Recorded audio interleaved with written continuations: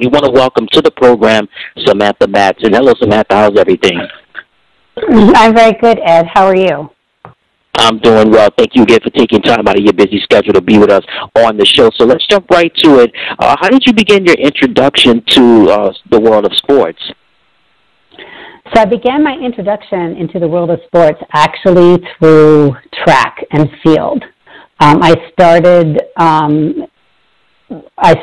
in junior high school in track and field and gymnastics, and turned out I was pretty good, and continued that into high school. And it was actually after high school that I got interested in lifting weights and bodybuilding, and that's partly because my whole life I've always been like muscular. I remember when I was a young kid, adults commenting on, those muscular legs on that redhead over there. So. Okay, all sweet, awesome. Now we're gonna get more into bodybuilding a little bit later. But so you said your introduction was through the world of gymnastics and track and field. How did that develop you for your next life in the world of health and fitness? Well, I think just when you're in junior high school and high school, your athletics is just sort of another part or another facet, if you will, of your persona, right, to the world. So you don't place the same kind of, even though you work really hard, you put a lot of time into it, as far as it really, I think, defining you, that comes later if you tend to stick with athletics, like after you graduate from high school, or if you go on to be a collegiate athlete and stuff like that. So I think it was just the passion and the love of, doing sports, because I like to do all kinds of sports, and just staying fit, and that feeling that you get when you just have a good training session. I mean, you just can't beat that. One of my favorite quotes is, "Nothing tastes as good as fitness feels," and I believe that 110%. Rightfully so. Definitely, as they say, when you keep moving your body, your body will be good. If you take care of your body now, definitely take care of you later. And definitely, something that you've done throughout for a while now, taking care of your body, and that's you being a competitive bodybuilder. How did you come into the sport of bodybuilding? Well, I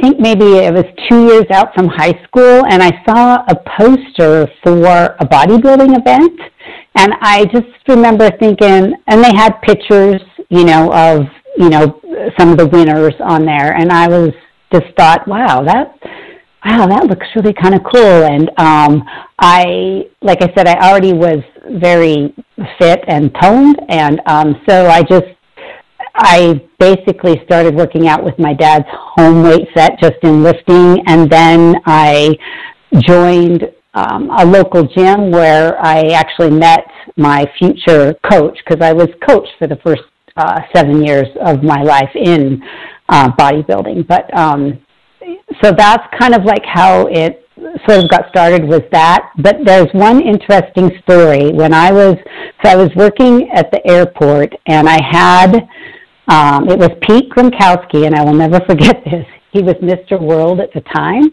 and I was in a dress, and he came up to me and said, "Lady, if the rest of your body looks anything like those calves, you should be a bodybuilder."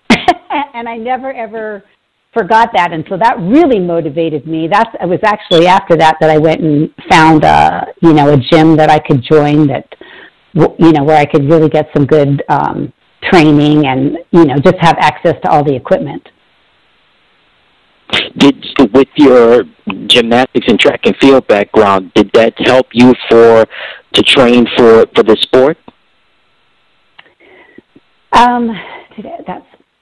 So I've always been disciplined. That's definitely one of my strengths. And so, from that aspect, probably, I have good genetics that kind of lends itself well for bodybuilding. I, definitely have my the woman's version of my father's legs, which are, pretty muscular. So, I would say, I guess, from the standpoint of just that discipline of training and kind of knowing that you have to put in work and you have to put in hours. I mean, I can tell you that, going to the gym and lifting and then deciding that you're going to compete, either at a state level or a national level is, it's definitely a different ball game, and it requires, a real mental, commitment just because of everything that surrounds that. Because where bodybuilding is different than a lot of other sports is that, if you're a tennis player or a swimmer or something, a gymnast even, you can go and do your training and your practices and all of that, but afterwards you don't have to be as careful on your food. But with bodybuilding, because that, the food and the nutrition plays such a big role in you preparing for a show, in that way it's very, very different than a lot of other sports, right? So you kind of live it 24/7, if that makes sense. Makes a whole lot of sense. Do you remember your first contest? I do remember my first contest, yes. I took third place, yep. And I didn't properly... Oh, I'm sorry, go ahead. No, I was just saying, you said you took third place, and what weight class was this? This was, so I'm trying to think, it was in 1983 was my first show, yep, and I don't even think they had weight classes, because I've always been a heavyweight. I started out competing at about 133 pounds, so I was always in the heavyweight category. Like I said, I've been kind of like this real dense, muscular girl most, growing up. And all through, like I said, junior high and high school. So when I started lifting, my body just really responded to, and I'm 5'5", so, that gives you an idea. Okay, you said something earlier before I rudely interrupted you. You said that you remembered your first show and you were getting ready to say that you didn't properly train for the show. I didn't. Well, I was trained. I had nice muscle tone, but I definitely did not know how to truly prepare for the show regarding the nutrition factor. So, it was really actually kind of funny because I was really more about caloric intake and shrinking. Seriously, like my lunch was, instead of eating 6 chicken nuggets, I was eating 5. Just had really no concept of what that really was. And what's interesting is it was after that show that it really made me want to learn more about, nutrition and physiology. And it's actually bodybuilding that inspired me to go back to college and get my exercise sports degree, and then go on to get my master's in exercise physiology, because I so, loved the human system just on the stressors that it can take, because exercise is a stressor, and how it adapts. It's just so fascinating. Indeed, it is fascinating. There's so many fascinating things about the sport of bodybuilding. One of the things that you mentioned is nutrition. I know nutrition is a key component of not just sports, but just everyday life in general. Just tell me how significant it is in the sport of bodybuilding, just because you mentioned about, they said 6 chicken nuggets, you ate 5 chicken nuggets, but how important is it in terms of, as far as portion sizes and proteins or carbohydrates and things of that nature? It's really critical, that whole, percentage of carbs, proteins, and fats, right, on like what you're getting. And so when like I said, my very first show, I really didn't know how to diet for the show. And I did the typical about losing weight. And with bodybuilding, it's not about losing weight. It's about getting your skin to look like saran wrap around your muscles. That's the goal. So how do you do that? You've got to shrink that subcutaneous layer that sits between the skin and, those muscles, and get that as lean as possible. The other thing that you got to do is you have this sort of water balance that you have to manage, which becomes more critical the couple days, of the show, as you're approaching the show, and of course, certainly during the show, because you have 3 basic water compartments that your body, that you store water in your body. You've got, you have your muscles, of course, and you have your cells, and then you have your interstitial space, right, is where water is. And so what happens is, like, for example, blood volume. It's really important for blood volume to stay, like, at a certain level. And so the water content, if you will, that's in blood is not going to be compromised. So the body's got to figure out another way where you're going to tighten up, if you will, with this, with your water balance. And the goal is to get the body to take the water from those interstitial spaces. So when that happens, everything comes together nice and tight, and you just look very dry and lean and healthy. But it is about, how you eat. Now, for everybody's a little bit different. You'll see a lot of bodybuilders, because when you're back at shows, you're always talking about, what's your prep for the show? How many weeks do you diet? And, what's your percent composition of your, basically macronutrients? So for me, a 10% fat, 40%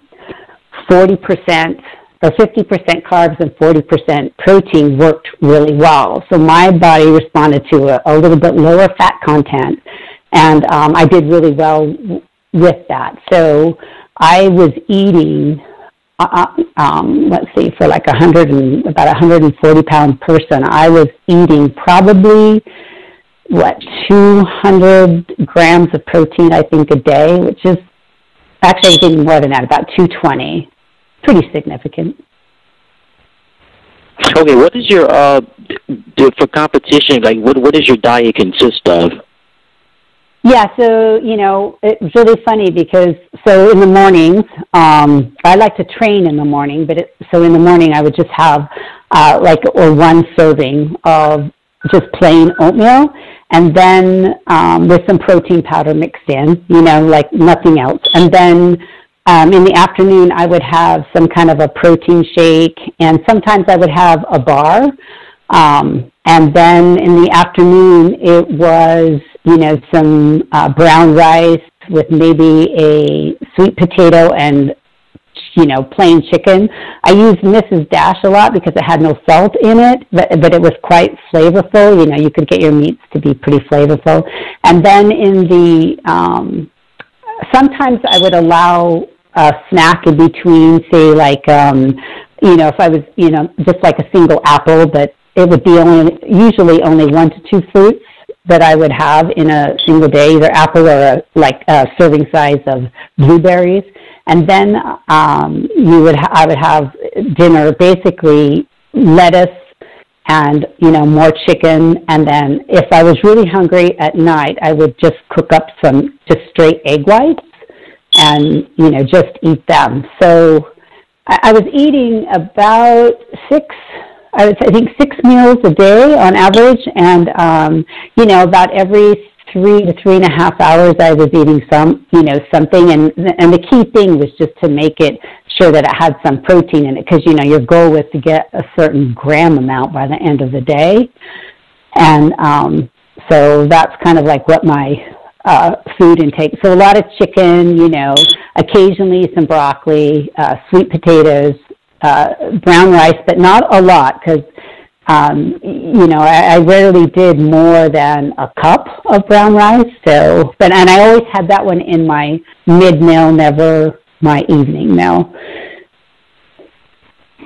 Okay, it's interesting. Yeah, again, yeah, it's amazing how just that sport in general, just with in terms of things you have to cut back on, and then there's so many measurements, like how many grams of carbs and protein and things that you have to eat and things of that nature. That's interesting that you broke it down because, like you said, every competitor is different in terms of diet. Now, speaking of diet, once the show is over with, like, what are your some of your favorite cheat foods? Yeah, yeah. Well, a good old-fashioned soft, chewy chocolate chip cookie is like probably my all-time favorite. It's really funny. One of the things I learned, I remember after the first couple of shows I had, it's like the night after you go, I'm going to go have, strawberry pie, or I'm going to go eat, like a turkey sandwich or something like that. And I remember that, like, I think it was after my second show, I got kind of sick. The next day I didn't feel very well, and I tied that to the fact that, okay, I can't do that after a show like that. I've got to gradually come back into sort of normal eating instead of doing it like that. And so, because there were some shows where I remember craving just like a good old tuna fish sandwich because, you'd eat tuna plain. Tuna was another thing that I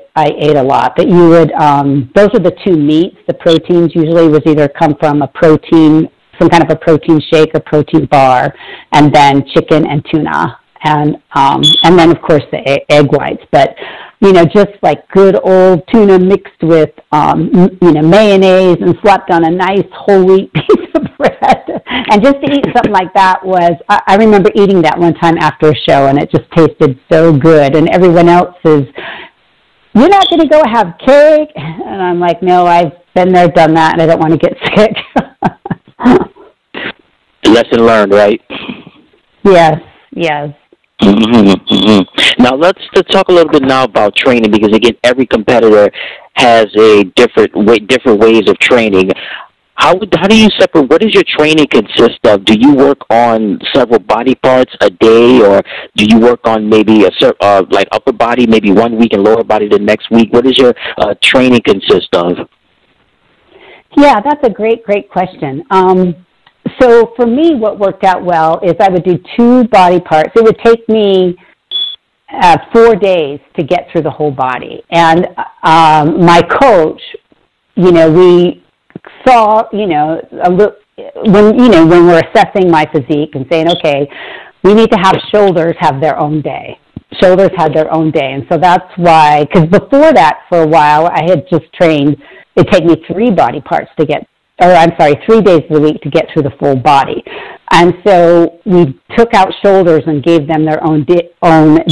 So we would do all, pull exercises like chest and tries on one day, back and thighs on another, and then shoulders on another day, and then legs, thighs, quads, hamstrings, and calves.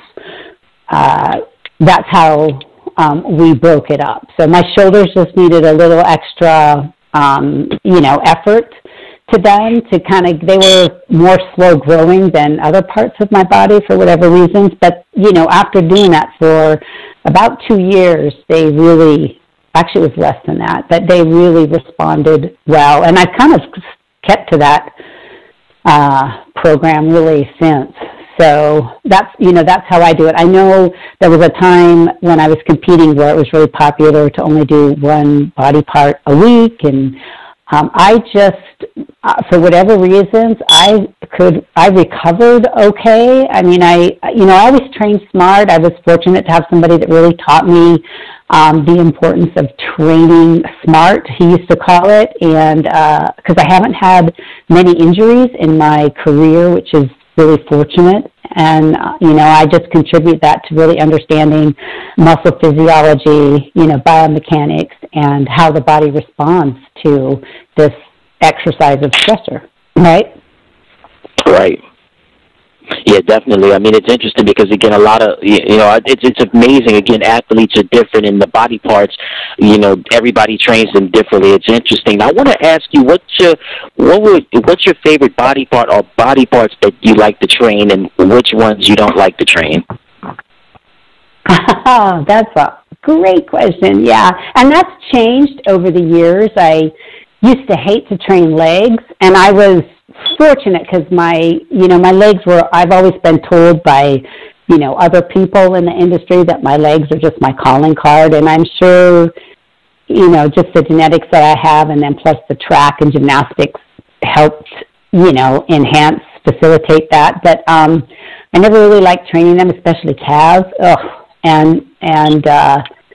I was fortunate that I didn't really ever have to train my calves too hard. But I mean, I did, just because you've got to, it's a complete system, right?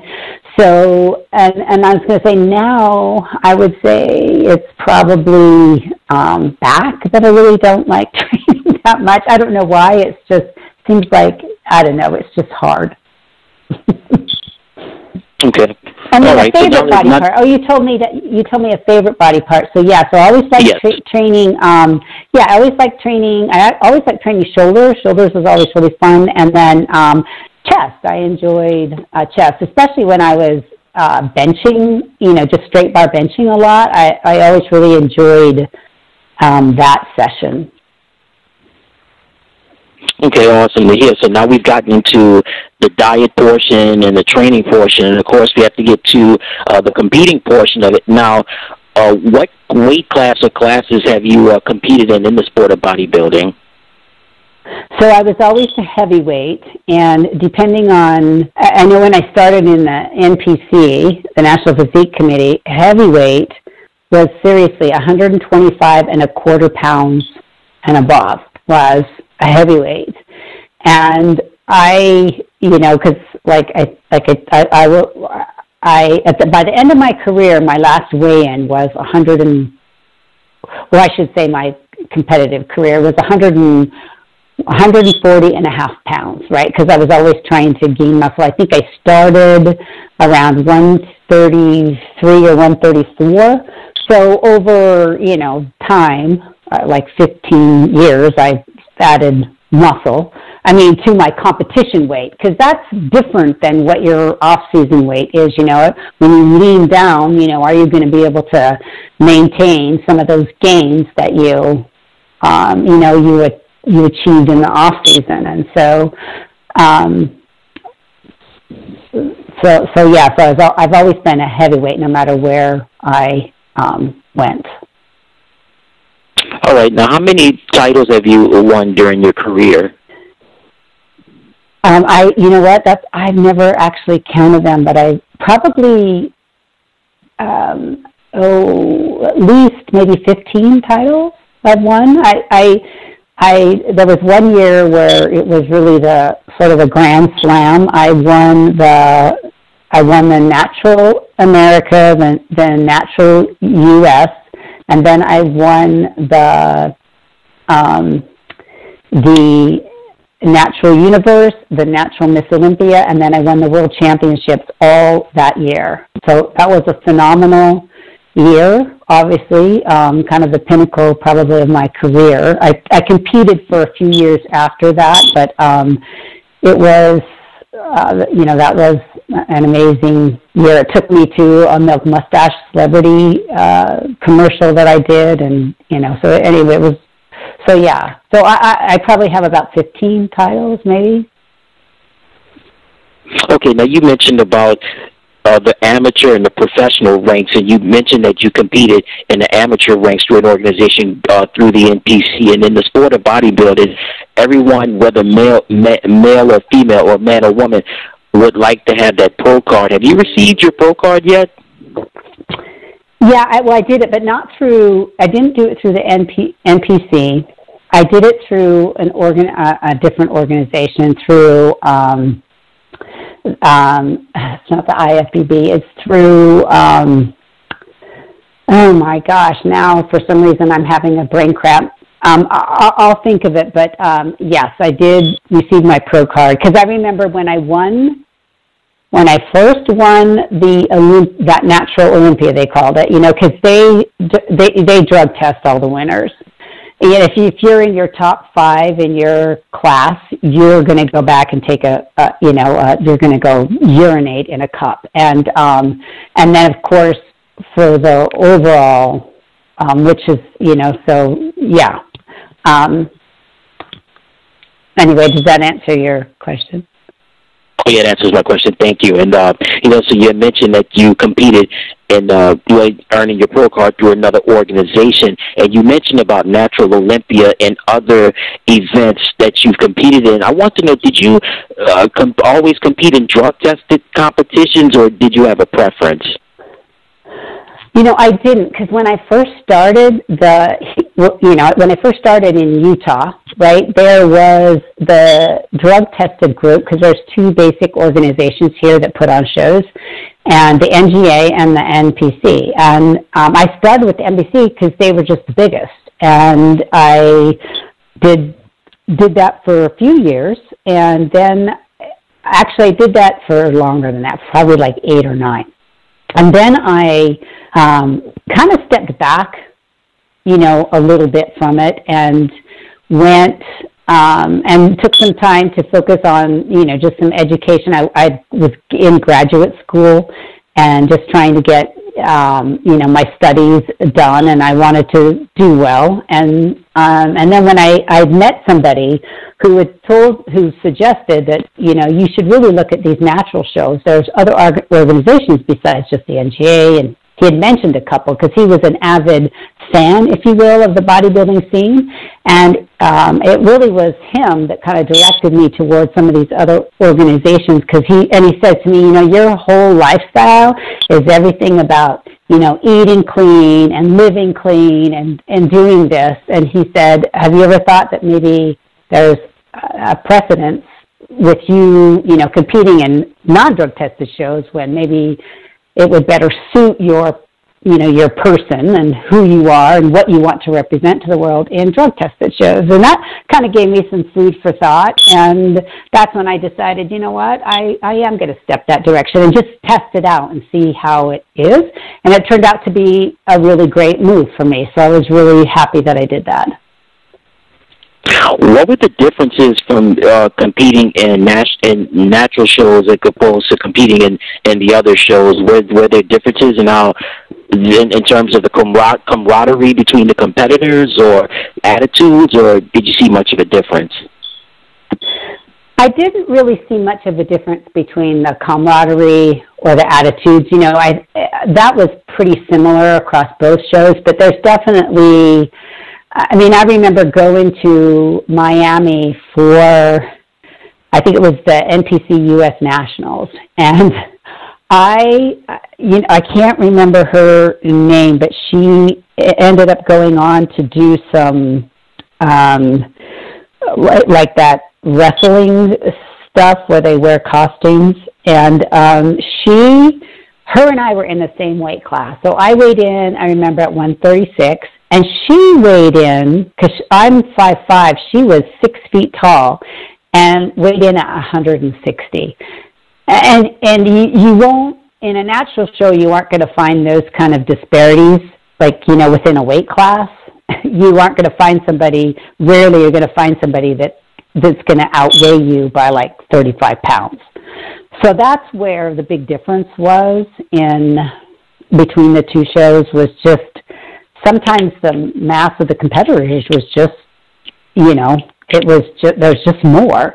And, I don't want to diss, I respect all competitors, and I don't want to, everybody chooses the path they go, and that was just, I chose the path I did because it really fit with who I was and my lifestyle, and because, bodybuilding to me was more just than about, the competitions and stuff. It was a way of life. It was, showed discipline. It showed grit.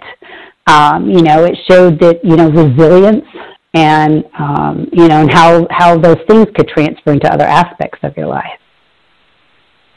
Well, Wow, that's interesting to hear right there. Now, while we're on the topic of, you mentioned about the competition that you were in that particular weight class, where you mentioned about the young lady that had competed with you, and you just was kind of like looked at as far as her muscle mass was concerned. And like you said, there's certain things that other people do. You don't knock it, but you just have your principles and what you stick to. I want to ask you, you know, you can answer this question if you want to. Have you always been natural, or were there moments where you attempted to take it, or you've always just, like you said, just, you know, or the suggestion of like what your friend was telling you, you know, you always had a clean lifestyle and done the right things? Have you always been a natural competitor?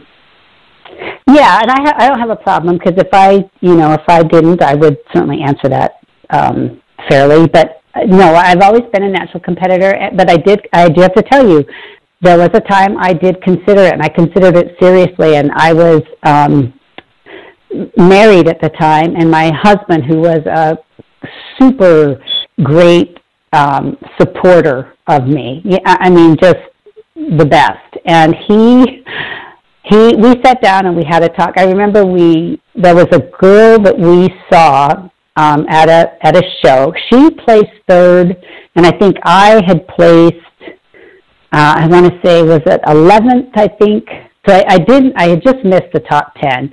And so we actually we told her we'd pay her a consulting fee, because we just were curious how she prepared for a show. And at that level, at a national level, we felt that was respectful to, you know, pay her a consulting fee to do that. And so we sat down with her and her boyfriend, and they were very just blatant about, this is what I'm taking, right? These were the steroids that she was taking, and this is how she was managing it, and, you know, her food and everything. And we walked away from that like, wow, okay. We were just really impressed with her. Her physique was really great, and how she came in really prepared for the show. She just wasn't quite as maybe muscular, maybe lacked a teeny bit of symmetry to the girl that won. But it was close between those top three girls. And anyway, so my husband, we came home, and he said, look, it's not my decision, it's yours. You have to make the decision on whether that's the path you're going to choose.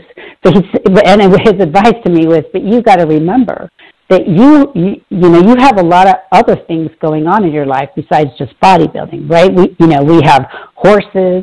We have the stuff we do at Lake Powell with the family, you know, and he's just checking off all of these things that are a big, huge part of my life. And, so he said, you're the one that has to make this decision, and I will support you whatever way you go, but it has to be yours. But I just want to give you good counsel so that you weigh everything out and think about things. And I did, and that was really great,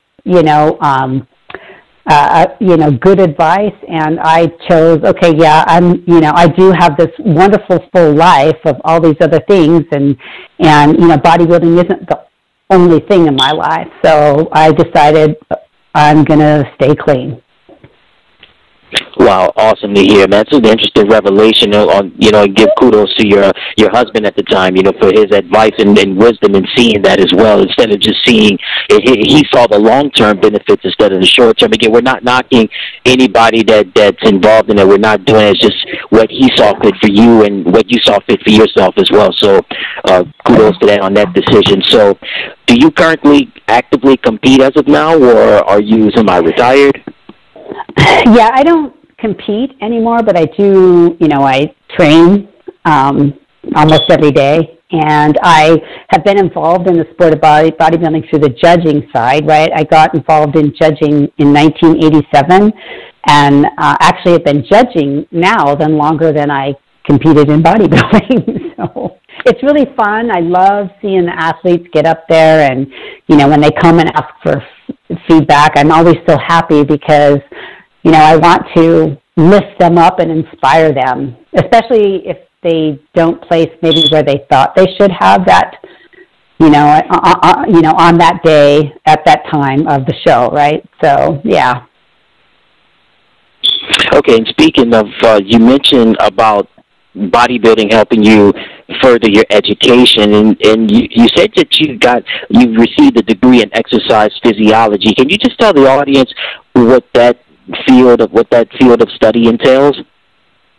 Yeah, so it's so there's the science of physiology, which is basically the human system, the internal human system, right? So everything that's, all your muscles and organs and bones and all these cells and how everything talks to each other and relates to each other. That's basically physiology. And then when you get into exercise physiology, it's like, okay, so how does this physiology of this human system respond under, let's say, under an exercise stressor? So whether it's, lifting weights, running a marathon, cross-country skiing, climbing a mountain, basically that's what it is. It's that study of the human system from the inside, physiology, what's going on with the added stress of exercise. And so and then that's how you learn, okay, so if we, do this, this, and this, wow, we're going to make real gains in performance and, either increase, your jump or maybe, gain a quarter inch in your bicep, all these things that, that can be measured and validated through the study of X-Phys. That's interesting right there, because I know the study of sports sciences and sports medicine, there's kinesiology and then there's exercise physiology. I'd never heard of that before. How do you, was this, well, I don't want to date you or anything like this, but was this a new major at the time when you were studying this, or had this been around considerably for a long period of time? It wasn't new. And that's a good question, Ed, as far as like how old the study of exercise physiology is. But like one of my professors at the University of Utah, he used to coach the Olympic team in Colorado.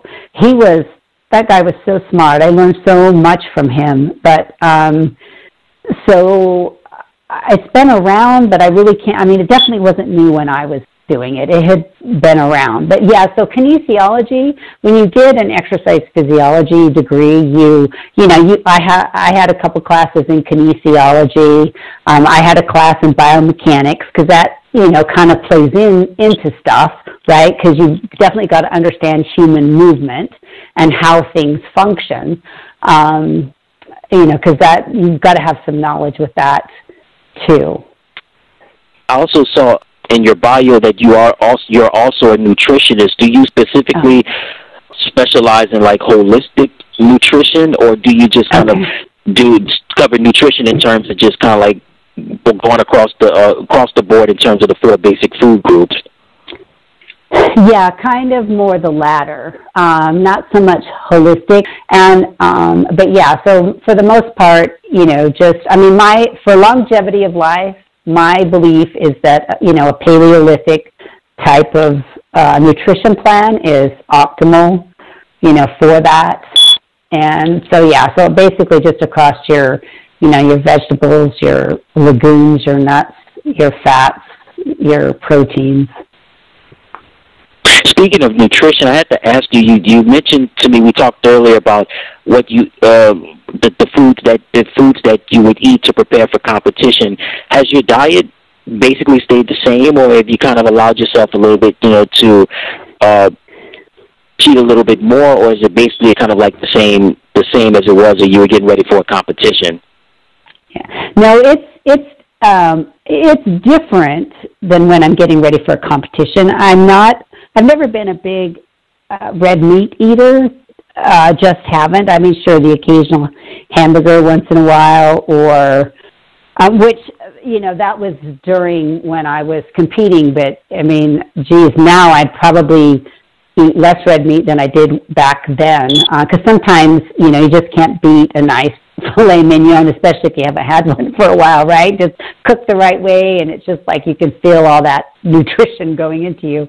But yeah, like, so when I'm competing for a bodybuilding show, when I'm prepping for it, and I only ever had to lose like 9 pounds to get ready for a show. I could see my abs all year long. I never let myself, get too, maybe out of that look, I guess, is how I would put it. But I would take 16 weeks to prepare, and I would just do it nice and slow.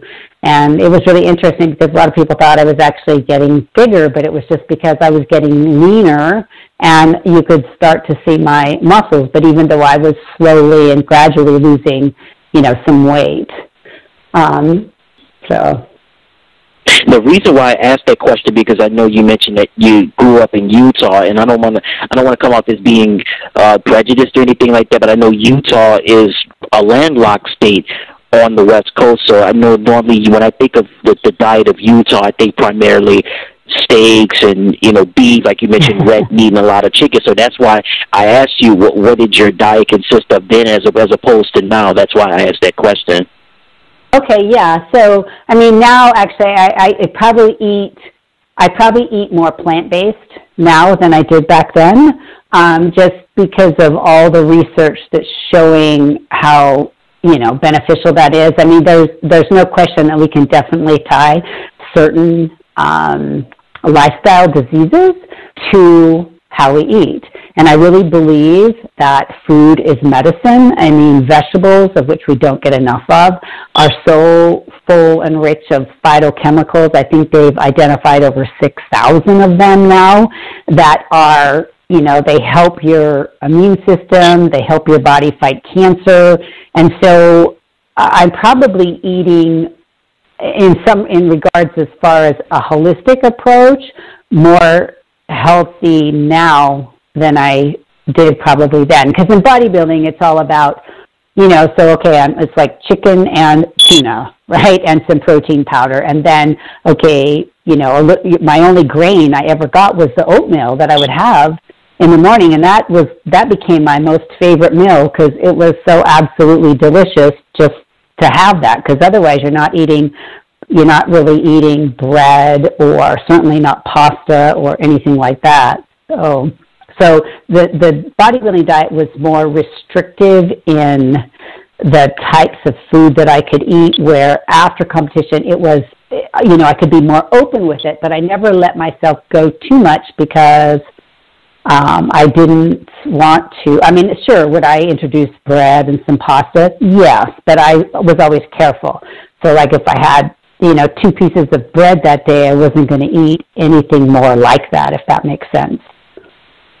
Makes a whole lot of sense. Thank you for being detailed on that answer. Now, I want to talk a little bit about personal training. How long have you been involved in personal training, and what does your schedule consist of? Yeah, so I've been doing I did personal training for, a long time, and where I would meet with clients, usually it was earlier in the morning, and then, later in the afternoon, evening was pretty much how it would go. The other thing I did was I would coach people getting ready for not just, bodybuilding, but also, a triathlon or, different sports that I would help people with. And that was just because of my, my exercise physiology. I mean, I definitely knew how to do that. And I had a knack for being able to sort of assess someone and being able to put something together that really benefited them. But what I love now is I don't really do as much personal training now. I'll do some kind of distance or, coaching either through the phone or through email or something like that. But I'll be honest, I don't do as much now. I've kind of switched my focus more to specialty populations, like people with Parkinson's and people who have had strokes, and that has been super rewarding.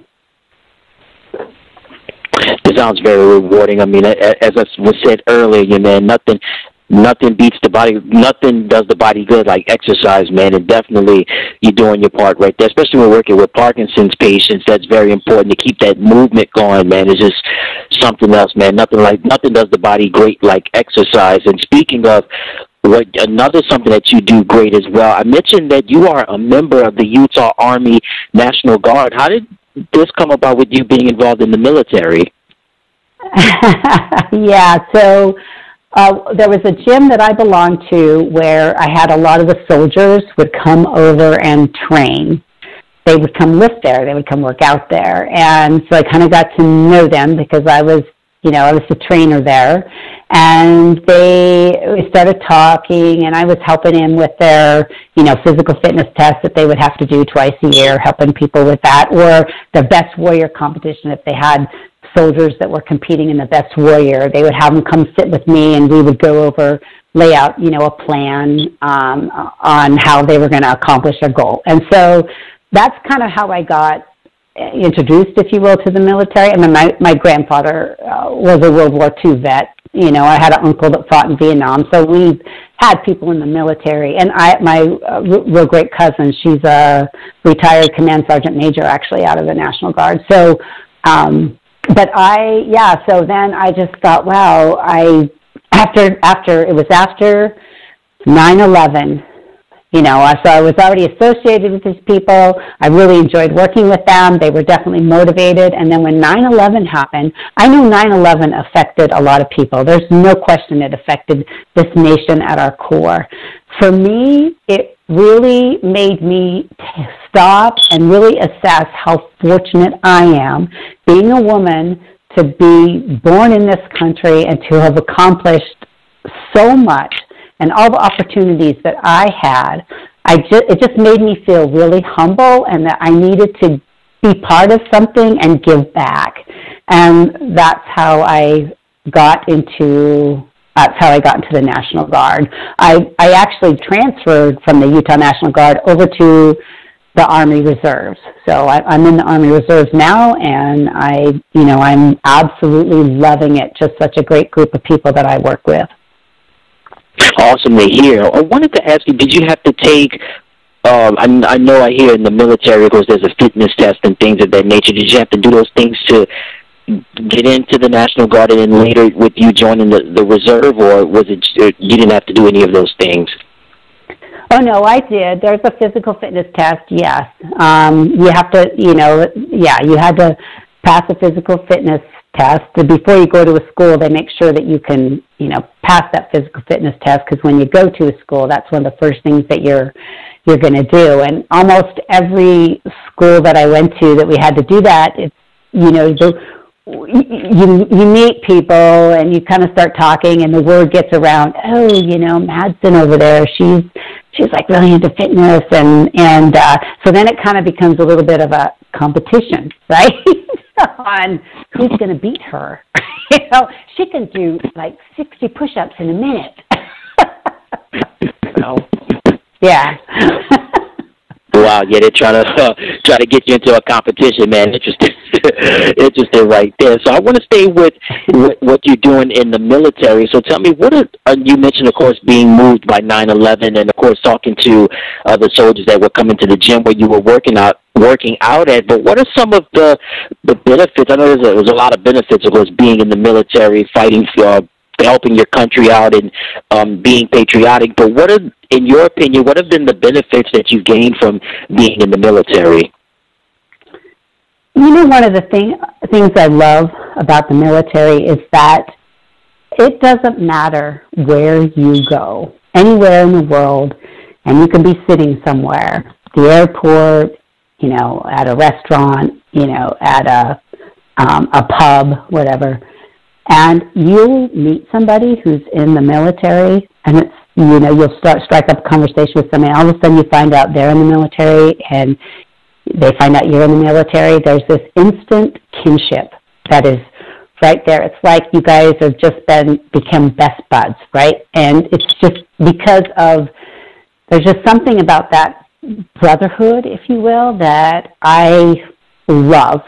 And and you don't know that until you get in. You hear people talk about that, but man, it is really something, and that is one of my favorite things about the military. The other thing that I think is really, that I've enjoyed about the military is it doesn't matter what color you are, what gender you are. Everybody gets the same pay, right, and opportunities basically based on your rank, what rank you are, and, how many years you have in service. That's the only thing that's going to distinguish, pay and opportunity is that, which is, you don't see that really anywhere else in certainly not in the civilian world, right? You don't see that, and not that there's not discrimination in the military. I don't want to act like we're all virtuous, but it's just definitely a lot less, I think, and that's also been something that I enjoy. It's just the diversity of people that you get to work with and meet, because it's not, you become part of a team, and the goal is to you're all working together to help whatever that mission is. And if somebody is slacking behind, it's like, okay, well, I got some extra time, or I can help that person out. And so it's very unified and cohesive, and I just love that. Indeed, one of the many things I love about the military, just like you said, being cohesive and just, giving your all in serving a common goal and a greater purpose, and definitely one of the things you do well. And another thing that you do well is that you are an entrepreneur. Tell the audience just a little bit about company.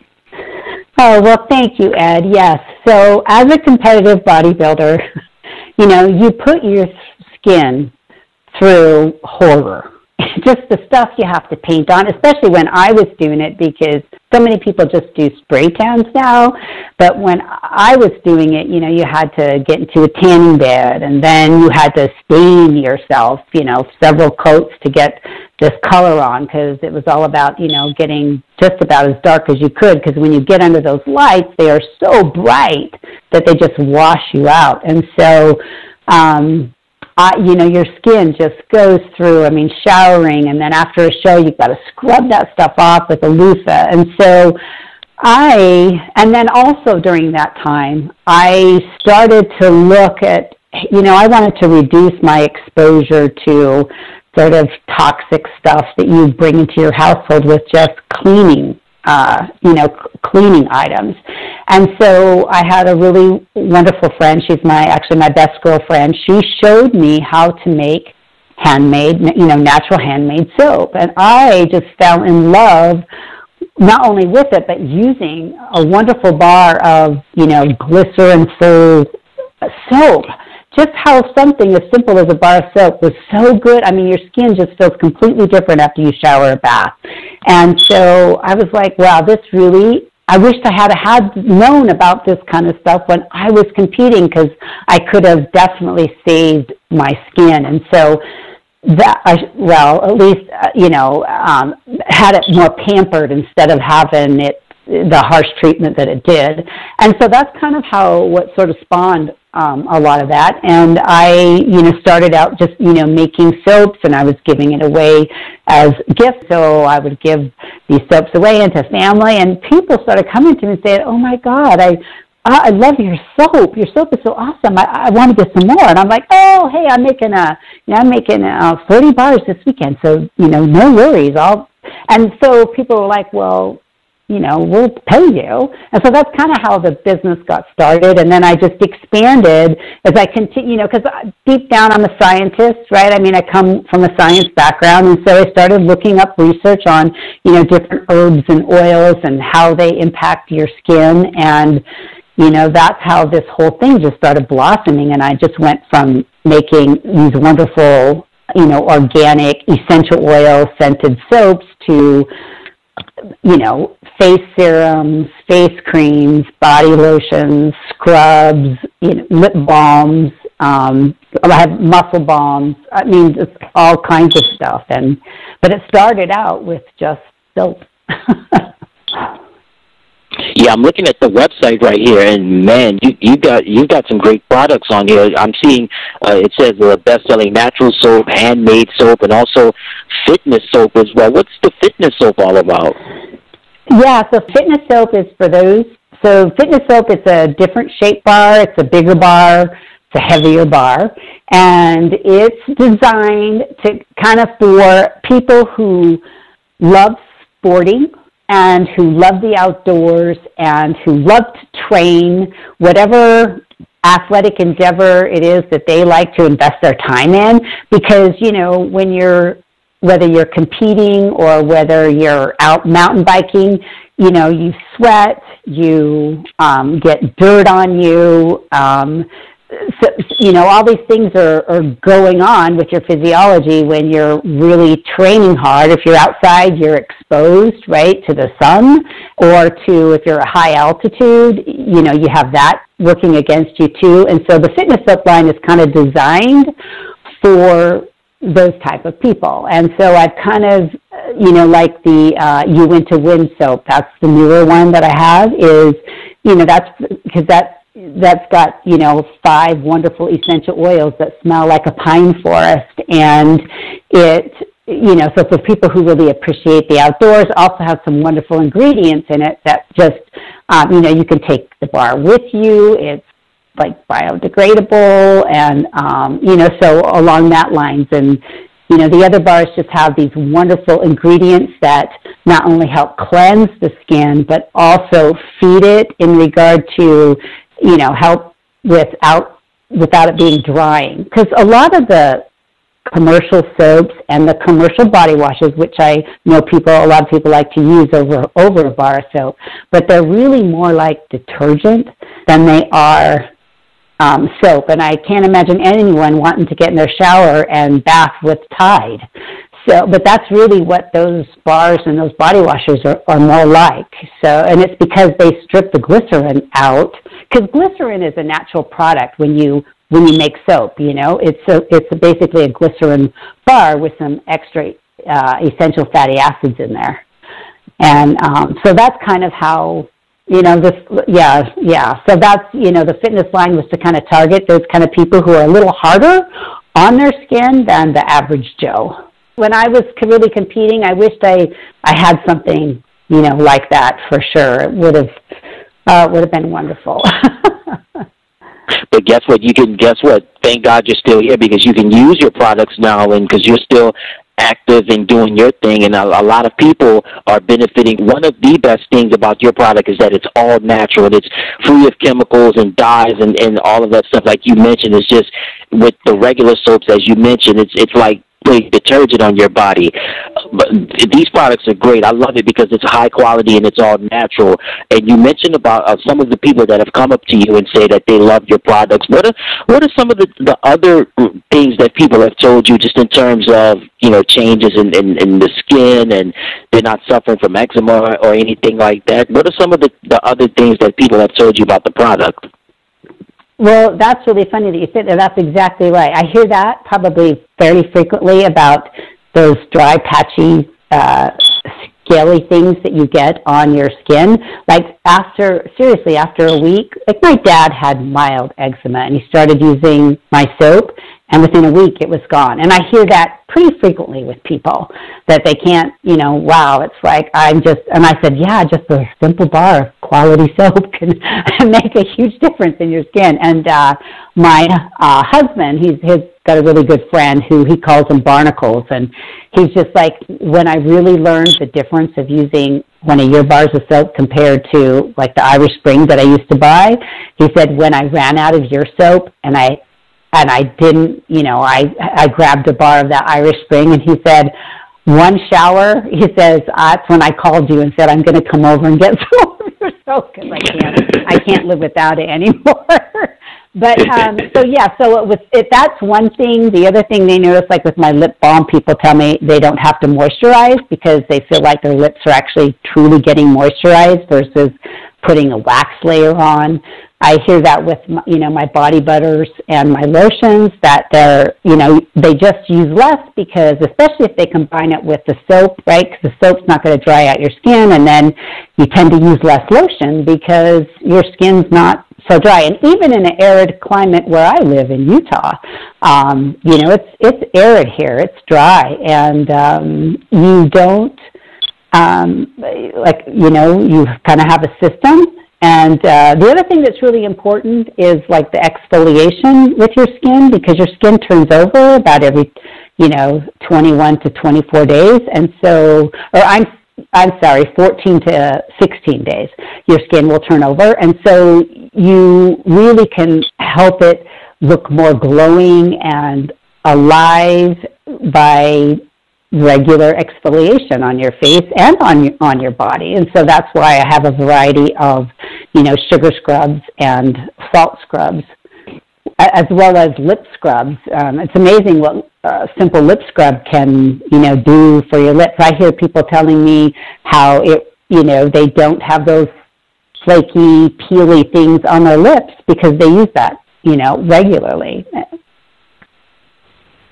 Man, your products are awesome. This is a great line, and then good luck to you in what you do. You got to check it out. Those products are, looking at the website, they're awesome. And Samantha, thank you so much for taking time out of your busy schedule to be with us on the program. Real quickly before we let you go, where can people find you on social media? If you have a website, let them know that as well. Yes, Ed, thank you very much. So it's Soap Essential, it's singular, soapessential.com. You could also get there with fitnesssoaps.com. So there's that. And then also I have a Fitness Soaps Instagram as well as a Samantha Lynn SE Instagram.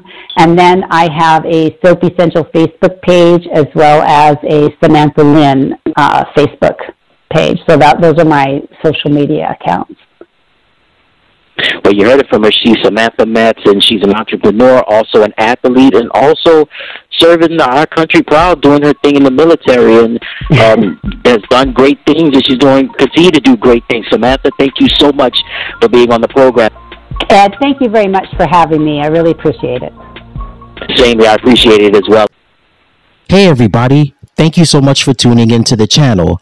Remember to click like, share, and subscribe, and thank you for watching.